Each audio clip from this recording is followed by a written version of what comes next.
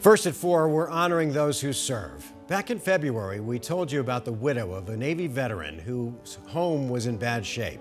But then a group of volunteers with Operation Enduring Gratitude stepped up to help. And today was the big day as Jean LeVar got to see her new home and meet the volunteers who made it happen.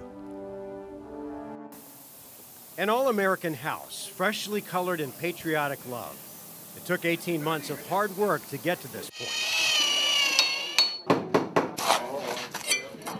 200 volunteers, including veterans, students, and those connected to the veteran community, put in thousands of hours for a total rebuild of this house that was built in the early 50s, a home that had fallen into disrepair. There are resources in place that helps a majority of the veterans, but there are some that fall through the gaps. This one fell through the gap. Charlie Ellis is an Army veteran. He founded Operation Enduring Gratitude to help people exactly like Jean.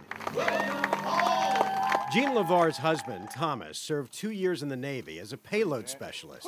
He passed away last January. He always was proud of his service. There we go! Now his home is ready to serve too.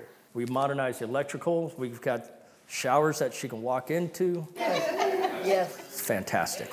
Oh, I think it's wonderful. We know that the families serve and sacrifice right along with them. People that love on our veteran community, all here today, just sharing the love, their time, and their generosity. What a great organization. 12 News is honoring the courage, dedication, and sacrifice of those in our armed forces, and we want to share the stories and pictures of the veterans who are closest to you. If you'd like to submit your Those Who Serve story and picture for a chance to be featured on the air, just go to 12news.com/thosewhoserve.